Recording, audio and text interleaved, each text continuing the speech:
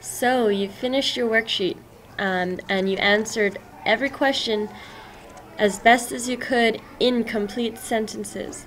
So what we're going to do now is we're going to move forward.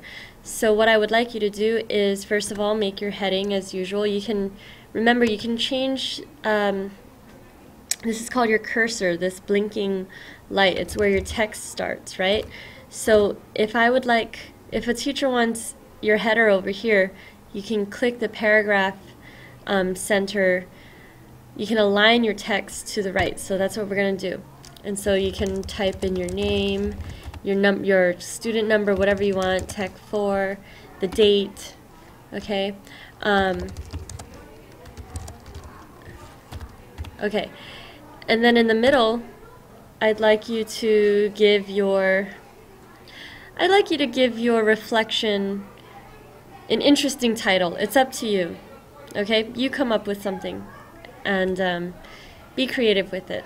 So I'll just write creative, interesting title here. Anyway, okay, so keeping aligned in the center, what I want you to do is you're going to insert the bar chart you made. So what we need to do is we need to go back to our Excel sheet, and you're going to click on the very edge, or actually I guess you could click anywhere on it, but click near the edge of this box with your chart in it so that your cursor has this the arrow with the 4 arrows going in different directions. Click on it and you should see it selected. You can either do this 2 ways. You can right click and hit copy, and then we could do it like this,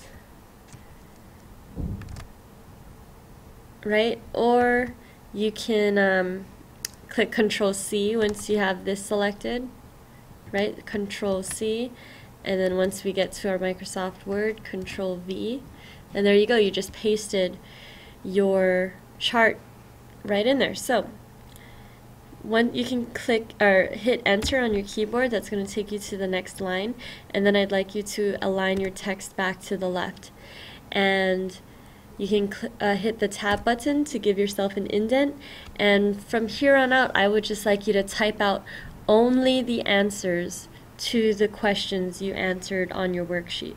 Only the answers. They should be in complete sentences. So I'm just going to write that there for now. When you're finished, you're going to go to save it somewhere, and guess where you're going to save it.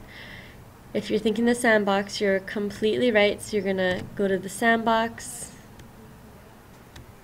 Miss Tapia, Tech 4, and there's a folder called Green Ninja Reflections. And you're going to save it there with your name as the file name. And you hit save and you're done.